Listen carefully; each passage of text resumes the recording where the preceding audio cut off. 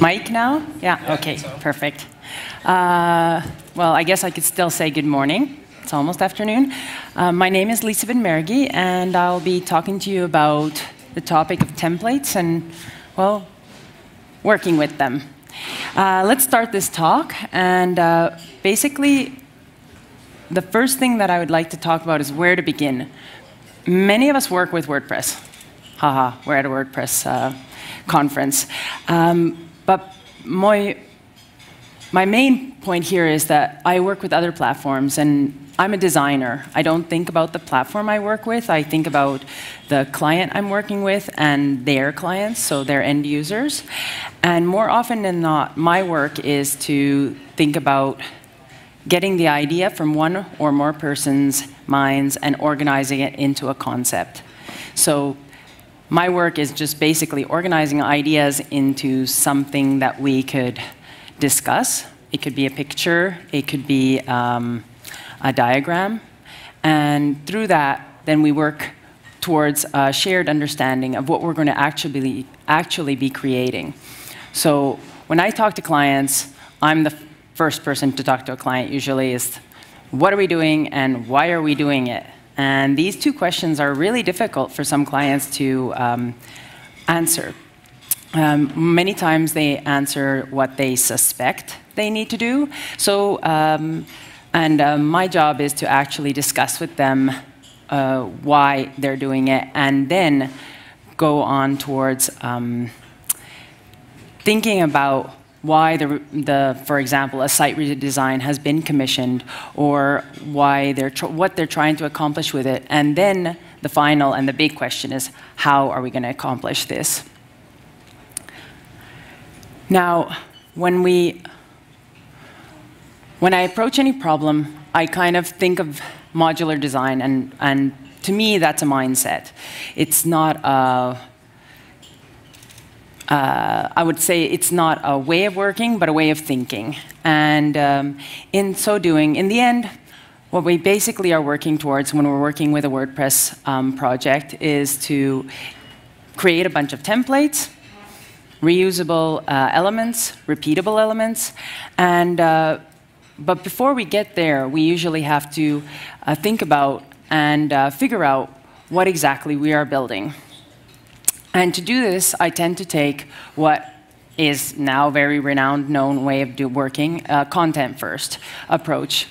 And how I see this is that I analyze basically all the content that let's say a current site has, or the content that will be coming onto into a service.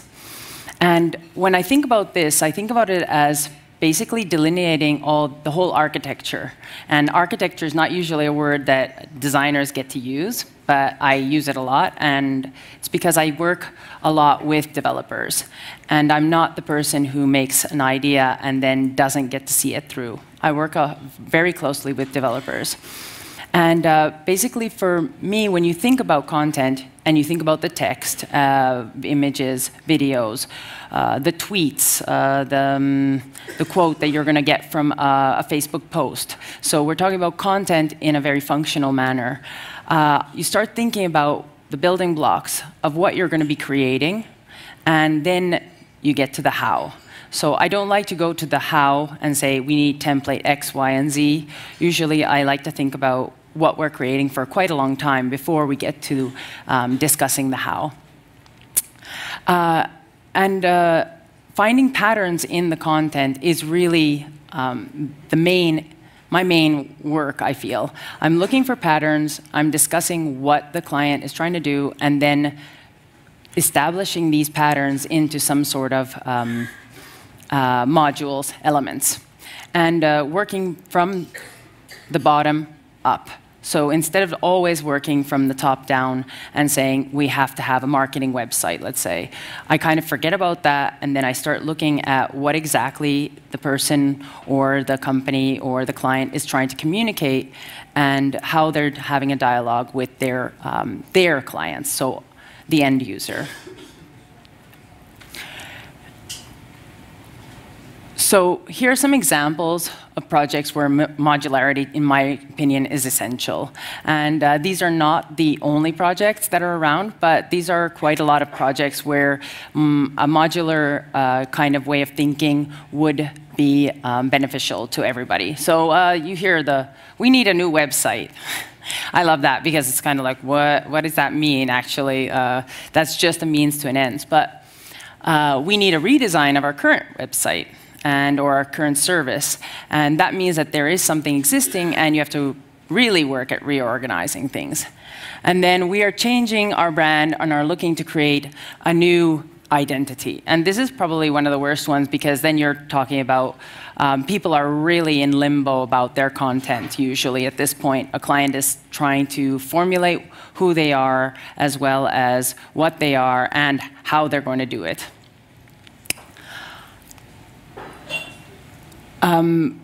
But in my opinion, the main problem here is finding that balance between being holistic, so looking at things from a really big picture and staying in this high-level concept, and then delving into the details, so looking at that one little piece of user interface, how we're going to manifest, let's say, contact info. And that is a really big challenge for me as a designer, and I don't do this by myself. The biggest thing that I actually think about when I'm thinking about this balance of holistic versus details is that the solution really lies in designing for two interfaces. And basically the first one, which is the most typical one, is the public-facing service. So the user interface that we call user interface. Everybody calls it that. But for me, what I have come to accept as a reality, and possibly sometimes the bane of my existence, the admin user interface. So this user interface is actually really important, and it's basically what everybody who's a developer in this room is creating.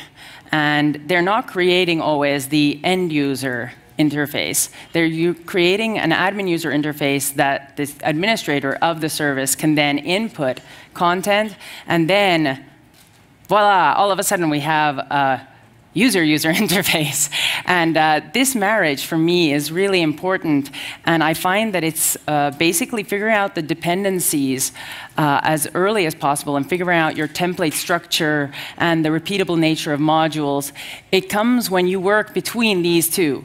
So the public-facing service here really is what most designers think about. They think about navigation, they think about what is, let's say, where is the Twitter feed going to be, or how can I get a contact form here? And we're not really, many of us, not myself included anymore, but many of us very interested in this side. And this is a real big problem, because the architecture actually happens on this side. And you have to think about you're also the person who's creating the content and inputting the content.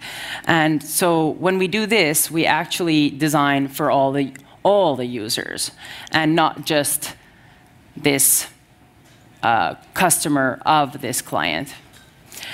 And this is a very big challenge, I find. And I was just going to go through this because I have a limited amount of time. I wanted to take one example that I have found to be a very good example that shows how something so simple can become so complex.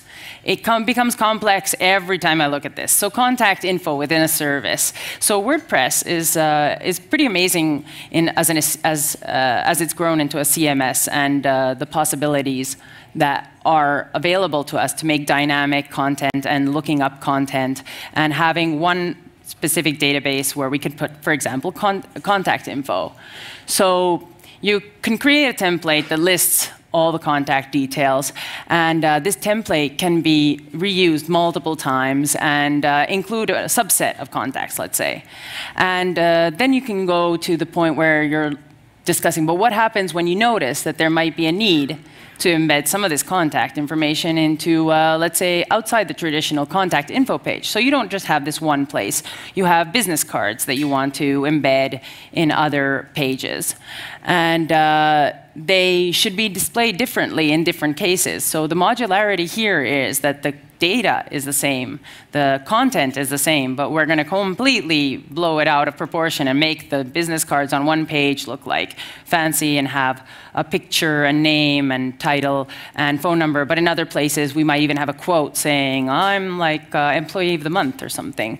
So there's all kinds of different ways of displaying this information. And my biggest question nowadays is how will this affect the admin user interface? Because I work with those clients who will be inputting the content into this system, and they have usually a disconnect between the actual end user interface and their admin user interface. They don't usually understand how they are connected.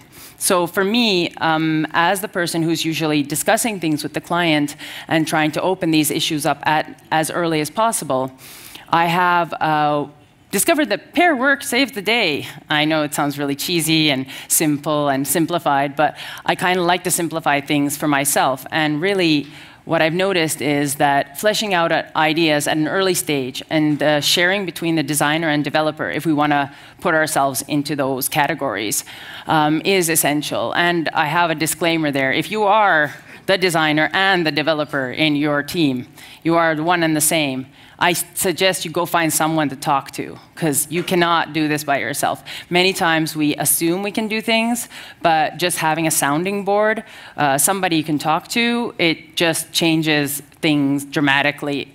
And you should spar with people. And then hold sanity checks. And I have trademarked this now for myself. I call them sanity checks because frequently I ask questions like, wait, what if I do this? Or what if I make this contact info kind of something that would only show up in the mobile view of this template at 9 p.m., let's say, because that's when we want people to call this person. So these ideas are to get some idea of how things feel and work, but not to crush them. This is where the developer really shines and can really be a partner to the designer and not the other way around, actually. Always keep in mind how the public user interface translates to the admin user interface and vice versa. And this is very, very important because these are the moments when you kind of get the disconnect. Now, when I say work with a developer and designer, I don't mean this. So I'll give you a moment to read it. It's one of my favorite comics. And these are the kinds of things that happen when you kind of expect somebody to have all the answers and expect them, and you don't do sanity checks. This should have been done a long time ago. I totally recommend you guys reading the blurb for this. I'm finishing up on my time, so I'll just go forward. So basically, in the end, pragmatism is what I would suggest for any kind of modular design or modular project. Be transparent with your team and your client. And that's one thing that I have noticed very often is the client is missing from the team. Show your client the relationship between the end user interface and the admin user interface. Don't be afraid to actually expose this to them, that there are relationships between the two and why or how something can be done. And last of all, while not all problems can be solved at once, nurturing working practices that naturally uncover problems as early in the process as possible is really the way to go. So that was my 12.5 minutes. I went over time. Thank you.